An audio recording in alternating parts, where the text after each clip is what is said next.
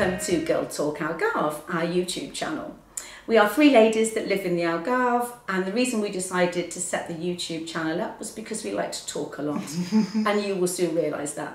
So I'm going to introduce everybody to you. So this is Ava at the end, Dawn, Lady Dawn, and I'm Lesley. So we're going to talk a little bit about ourselves and why we now live in the Algarve, beautiful Algarve. So Ava. Yes. Hello, everybody. God, I'm so artificial here. I need to relax a bit. I just moved to the Algarve. I came here 5 months ago, and I've been living in Copenhagen for 30 years, and I just wanted a simpler life in a nicer climate. So I closed my clinic in Copenhagen, and here I am, just enjoying, talking, eating, vegetarian, drinking water, because I do not drink alcohol, and enjoying girls. Yes. I'm Dawn.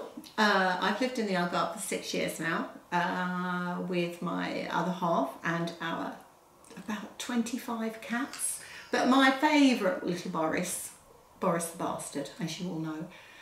So I spend my days lazing about in bed until I get up at about 12 to make Rod's breakfast. And then maybe we have a swim and a drink, and then it's what's for dinner. In between that, I do write books and plays and other rubbish. So we have a very fulfilling life here in this beautiful place. It's marvellous, it's wonderful, and we look forward to seeing all our friends on a regular basis coming and visiting us. As long as they don't stay for more than 3 days. Lesley? And they do tend to stay more than 3 days. It's a problem.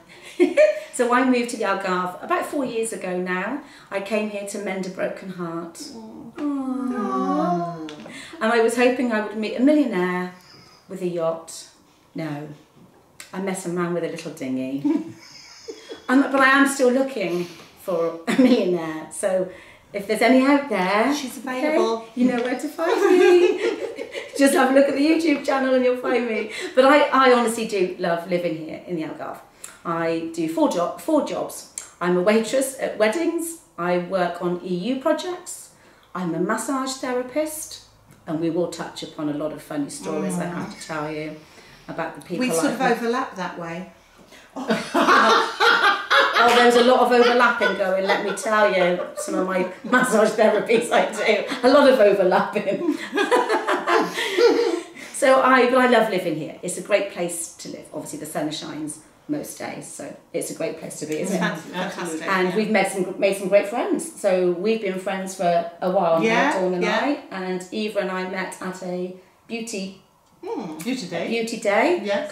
2 or 3 years ago now, I think, wasn't it? I think even 4, because COVID's could be because of COVID. Yes, we've all forgotten 2 years, haven't we? 2 years of our life has gone by like that. Yeah. Yes. So, but we all having a great time out here. So we're basically all we're going to do now is just talk a little bit more about the Algarve, a little bit more about what we do and how much fun we have out here. So we're just going to sit and chat about what we do and hope you enjoy it. We're going to take some serious subjects as well. No, we are going to do some serious subjects. Yes. Not too serious. Not too serious. Yeah. So I am the serious one. Yes. Ava is the serious one, and the non-drinker. So me and Dawn like to drink, but not me. But yeah. No. Not and people do ask me why I'm in the Algarve when I don't drink wine, but you know, because there's other things here as well. There is. Yes. But the Portuguese wine is fantastic. So I really don't understand. No. She is a crazy one, clearly, because we're not crazy. Right? No, at all. No. But Dawn's a writer, and this is where it becomes really interesting, because I read Dawn's first book. Oh, that was many years ago. now. Yeah, my first book was published, Call Me Elizabeth. It was published, God, in 2005. Yeah, it was 2005. It's a long time ago now. It's a great book. That's just a very tiny plug. Available on Amazon and good bookshops near you. You probably find it at bargain basement. It'll be in some charity shops. Yeah. But yeah, it's a different kind of life that I used to lead. We've all had lots of experiences, I think, between us. We've done lots of different jobs. We have lots of different views and outlooks on life, and we just really felt that we could share these things with you guys, and hopefully some of you will contribute as well and come on and be our guests, because I think we've got some very interesting friends between us. No names, but you know, there's stories out there. So. And the stories are going to come out. Yeah. Believe me, these stories are going to come out. Yeah. So, I think, what are we going to start with today? Well, I think we should just touch upon what we used to do, perhaps in the UK a little bit. I was working, before I came here, I was working at a drug and alcoholic rehabilitation centre, which really, I don't know, changed the way that I thought about life, actually. It just made me think life is too short. Before that, I was working in a lot of corporate industry, you know, finance, just something, everything that was just not real, I suppose. And then when I started to work at the rehabilitation centre, just made me really focus on what's actually really what matters in life. What matters in life. And that's really one of the reasons, obviously apart from trying to mend my broken heart, another plug there for the millionaire.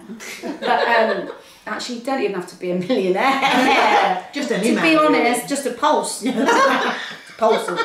Fine. But it just made me just like think, right, life is too short. You know, I think we've all had that apocalyptic an epiphany or whatever you call it. Yeah, when you just think, oh, hang on a minute, there is more to life than just going to work on the train every day, coming home, cooking the dinner, watching rubbish on the telly, going to bed, doing it all again, being on that treadmill. Yeah. And here we don't do that, do we? No, life is very different. Life isn't 9 to 5. If you want to go out on a Wednesday, you do. It's a different. If you want to go out on a kind of Monday, Tuesday, Wednesday, Thursday, Friday. We did. What day Saturday. was it? Tuesday we went out, and it's great. It's a different kind of atmosphere. It's a different kind of life. Children are children for longer here. There's so much for them to enjoy. It's the weather, obviously, that contributes mainly to that. Yeah. The great outdoors. Compared to the UK, the population here is it's 10 million. So the density of population is so much less. There's less traffic on the roads. The beaches are not so packed. You can even get parked at the height of summer, can't you? And you don't get clamped. You No. don't get a ticket. You know, it's well. Don't talk about tickets. Okay. But how are you doing with the language, ladies? I speak a lot of words, I must say. I might know a couple of 100 words, actually. Uma copa de vino tinto. Let's see. Yeah? Okay, that's obviously to do with wine, isn't it? Yeah. Glass of white wine, yes. Glass of red wine, yeah. Okay. But I can't put a sentence together. I just simply can't, you know. But you can say that. Yeah, but I don't drink wine, so what am I No, going to use uma it for? copa de vino de agua con gas or agua. Yes, yeah. Faz favor. I think you say galao, por favor. Yes, that is that's a sentence. capelete. Yeah, Yeah. okay. Is it por favor Spanish or is No, it it's faz favor. It's faz favor here. Yeah. Literally, all I say is bon dia and tudo bem and obrigado. That's If you all I make can noises say. like, that's right. I can say, I can even go to a local mechanic and like get my car fixed and stuff. Yeah, I can. I can. Yes, I can. That's good. Yeah. I'm impressed. I do speak 5 languages. I think that helps. We have been in That a does restaurant help. before and not understood anything and sat there going moo and cluck cluck cluck. We've had to do that. Yeah. You know, I'm trying. Are you going oink oink and no? It's what can you do? What do you know? What the first time I tried octopus was here in Portugal. lovely. Oh, it was delicious. That Absolutely was the delicious. first time a few years ago. Yes, a few years ago, first time I'd ever had octopus, and I have to say I loved it. But my daughter, and she'll be watching this, so I do apologise, Danielle. Danielle doesn't think I should be having anything from the sea. Really? I don't quite know She's why, watched that but documentary. She's watched one of the David Attenborough There was documentaries. one on the ocean, wasn't there? Yeah, I know. so when I tell her I eat octopus, she goes, You had grilled because salmon. it's Grilled such a salmon clever when you animal. went out. Yeah. It's such a clever Yes, animal. yeah. So when you've seen that movie or film, you Yeah, but they you know what I taste do. nice. and covered in garlic. Amazing. God. It's like all those little fluffy baby lambs that run around the fields. Yeah. Oh, yum yum. Oh, No. This is going to be a show itself, I can tell Mint you. sauce. Because Ooh, yeah. No. All that little Bless them, it's great. Oh, I'm talking about mint sauce and lamb, but you can take the girls out of England, but you can't take the roast dinner. No. Right? No, I mean, you I like still the like a roast. Sunday carvery here. Oh yeah, I've got a friend, Katie, who makes the most amazing Yorkshire puddings. Okay. And Katie's surname, just so she gets a plug. With Katie Cleaton, and she makes the most amazing Yorkshire puddings, and they are huge and fluffy and lovely. Invite me for dinner, Kate. Yeah, and me. And obviously, if you've got any spare men. Oh, I'm only joking. I'm joking. She's not joking. I'm joking. She's not joking. She's not joking. Okay. So, yeah, are you looking for a man, Eva? No, for sure not. The quality of men is simply too low. I mean, no. And we both have had Portuguese boyfriends since we've been here. I don't know what to say about that. Goodness. Yeah, no. Are your standards lower than hers then? I don't understand. If a pulse is the criteria. I mean, well, the Portuguese man, well, I've actually dated a couple, I think, but the first Portuguese man I dated was in the GNR and he arrested me. and then we started to date each other. Yeah. We are going to do a separate show about dating in older life. In 50 plus, yeah, because 50 we are 50 plus, it doesn't show, but we are. Yeah. So you've been drunk driving ever since, hoping to be arrested again? Yes. I have. Well, obviously I was banned. I was banned for quite a few months. So then I just walk the streets and Again, we're back to that again. I know, sorry. I'm only joking. Connections. Let's go back to talking about the beautiful Algarve. Let's go back to, like we said, why we moved here and the 8 to 4 life, because it comes back to that this is a society. 4? What is this 8 to 4? 9 to 5 then. 8 to 4 in Scandinavia. 8 to 4. I'm from Scandinavia. No. Yeah, it's 8 to 4 there. Maybe even 8 to 5 if you know. Doesn't it depend when Homes Under the Hammer finishes? I thought that was... No, life doesn't start after Homes in the Hammer. Sometimes it starts after Bargain Hunt. Does it? No. Yeah. These girls are just too No. It starts after Lorraine on Oh really? ITV. I've never seen that. Far too early. Start about 9 o'clock? No. What is that? 9 o'clock? You're just getting in. That's in the evening when you go to bed. No, you're getting in then, aren't you, from the bars, staggering back up the hill. I've done that a couple of times. Yeah. That's the other Katie. So you can tell we're going to have lots and lots of stories to tell you, lots of experiences to share with you. But I mean, reasons for moving to the Algarve. A lot of people that are here have moved for a reason. Yeah. Isn't there? And I mean, the society out there, I mean, when you are a success is when you have power and you have money, and not everybody fits into that frame. Or we realize when we become a little bit older that we don't want to chase that, and then, we want a different life, don't we? Absolutely. But it's all based on that, isn't it? It's rather... To improve the quality of your life. Yeah. Exactly, the quality, not necessarily the money, but the quality. Absolutely. Exactly. When I was in the UK, a Saturday for me would be going to the shops. It would be a day around the shops with my girlfriends, lunch, great shops in the UK. So you'd spend your money on material things, new bag, new shoes, new dress, absolutely. Like that. I can't tell you the last time I went clothes shopping here, because our shops in Portugal are not as great as the UK, are they? No. So I don't think I've done that. I don't think I've had a girly day shopping. It'll be a day at the beach. Yeah, that's right. Here, you do it differently, and it's so different. But the constraints of fashion are not the same here. No. You don't feel the same pressure. No. You can wear whatever you like. I mean, there's some of those Portuguese girls. They're dressed up to the nines with glitter from head to toe, diamante and a bit of sparkle and. Yeah. Do you mean Portuguese or do you mean the Brazilians? To push their trolleys around Asda. Yes, they do. They do. Littles, You're right. Don't they? Yes, they do. Yeah, they do. But I don't feel that pressure here. No. I don't feel the pressure like I felt in the UK. So have new dresses and stuff. No, I don't. I'm recycling. I'm wearing the same clothes out nearly every weekend because I haven't been shopping. But it doesn't matter here. No. You don't feel the same pressure. No, you don't at all. Unless it goes on Facebook, and then of course you need a new frock because everyone's seen it. On Facebook. But even then, I don't think I noticed. Don't care. How different was it in Sweden? Is it the same? Completely different. Different. Yeah.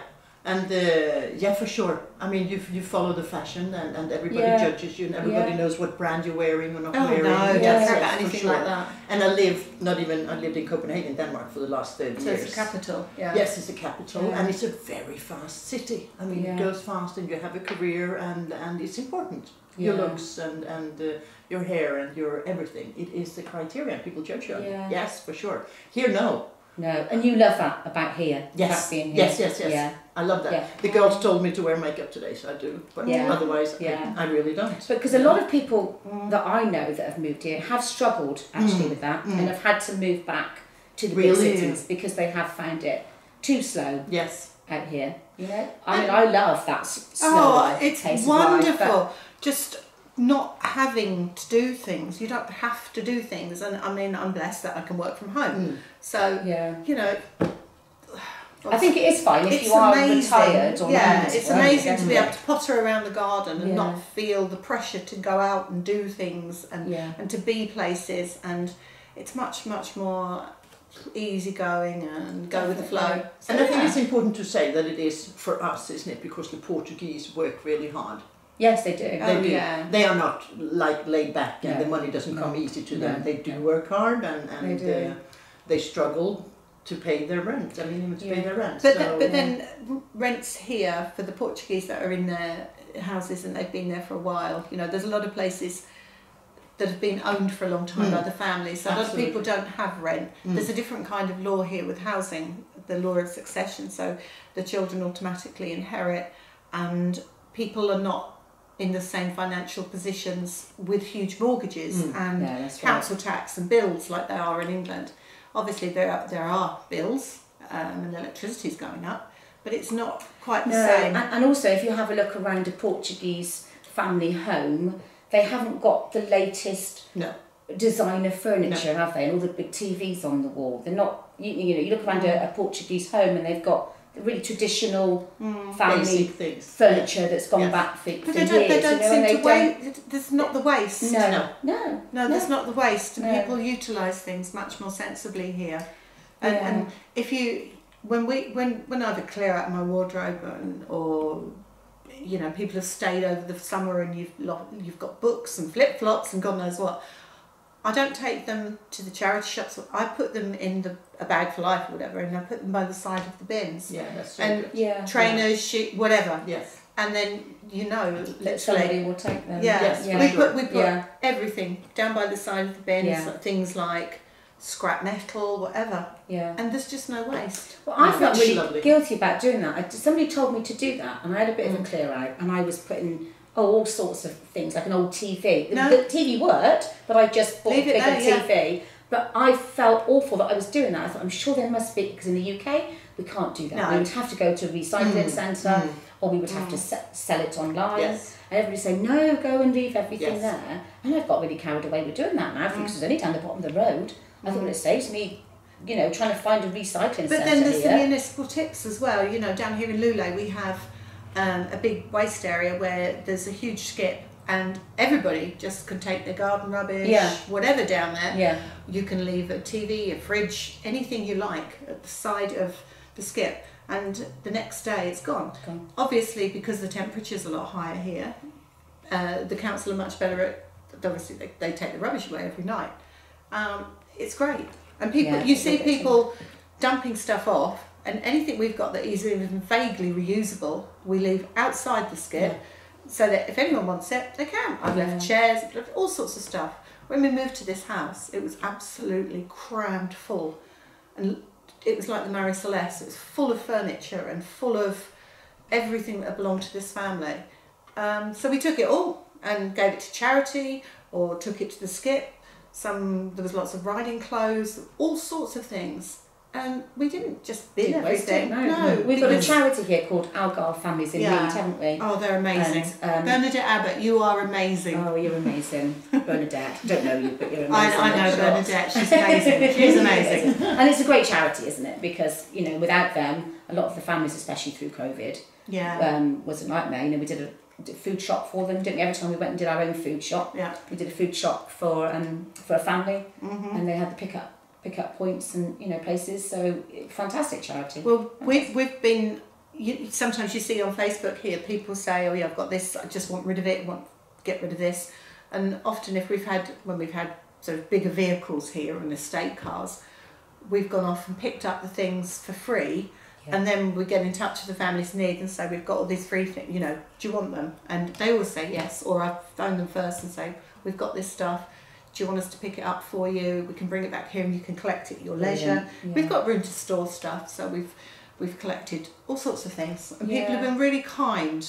Yeah. And given loads of things. People are kind, and I have found that since I've been here actually, that most people that I've met have been wonderful and kind people. I don't think I've met any. Oh, no, I have met some dodgy people. There's a lot of dodgy people. No, but it's true. In general, I think people are, concerned about each other and reaching they look out for each other. Yes, they do. And there is a lot of charities and a lot of animal charities. Yeah, but people have got time. You know, they have got time. We've got those marvellous charity shops, one in Annandale and one in Lule, that support the animals. Wolf, and they're fantastic. They raise loads of money. They're having a charity fashion show soon, and that's great. But because people have time to volunteer. Absolutely. And a lot of people who are retired here, they want something to do. Yeah. It's a great thing to give something back, isn't it? Yes, it is. Yeah, it really is. I was plucking carobes the other day. You were doing what? Plucking carobs. Plucking carobs. Oh, actually, yeah. To support the charity. A lot of people have these trees in the gardens and it just falls to the ground, all the carobes, and they don't use it for nothing. So a lot of charities, especially dog shelters. They ask if they can have them. Exactly, so you go up and you pluck it all up and they go and sell it. Fantastic. Yeah. So that is a way a lot of the dog charities earn money. That's really good. I have 2 guests visiting from Denmark, so I signed them up as well. Brilliant. Yeah. And where did you have to go for That's really amazing. That was in Tavira, actually. I used to work as a volunteer in a dog shelter there. Yes. Yeah. So it was via them. Yeah. But that's really good. As the beach cleans are good as well. I think they're fantastic. Although people here are amazing. We don't get rubbish on the beaches. We don't. You don't have rubbish in the streets. It is amazing here. People do not throw rubbish down. It's so clean here. I think we're selling the Algarve to We are. Don't come here, it's horrible. What was that population, Dawn, you said earlier? We don't want the population. It's a terrible place, actually. But no, the beach clean's a great thing. You know, get together on a Sunday morning, and not that I would know what a Sunday morning is. But you know, they go and clean the beaches. You turn up after bargain hunt. Was it after bargain hunt you turn up? No, so this is my day off, obviously. Obviously. That's me doing 4 jobs. 4 jobs. I do 4 jobs. No. I did work hard once upon a time, but not anymore. No. Since I got poorly and then we came here, I just don't have the energy or the inclination. And we exchanged our lifestyle. You know, we live here instead of what we were doing. Yeah, absolutely. And I did work very, very hard until then, and now. I'm not saying I'm a kept woman, but my beloved. I'm a kept woman. I'll say it for you. I waste on him hand and foot. I do. I bring him his breakfast in bed. He's very lucky. I squeeze his oranges. That's what she calls them. I call them plums. No, I squeeze his oranges, and he gets a lemon as well for his, health. And I bring him his breakfast and give him his honey and stuff like that. It's all really good. It's okay. Yeah. It's not for me. So if there is a man out there, don't be expecting your oranges squeezed every morning. What could she mean? What do I mean? Anyway, ladies, I think that's fine for now. We've got lots more topics that we're going to be talking about, so please tune in because we have got some fantastic things that we would like to share with you and life's experiences. And if you have any topics you would like us to discuss, let us know. Yes, let us know. And if you would like to appear on the show, let us know. Because we're going to have some guests. We've got some lined up who are very interesting people, all with a story to tell. But if you feel there's something you want to discuss with us or you want to join in one of our upcoming topics, let us know and you can come along to the boudoir. and also we will be out on location as well. Yes. So we will be out and about in the Algarve. So if you see us, give us a wave. So thank you for tuning in, and we will see you very soon. Bye. Bye.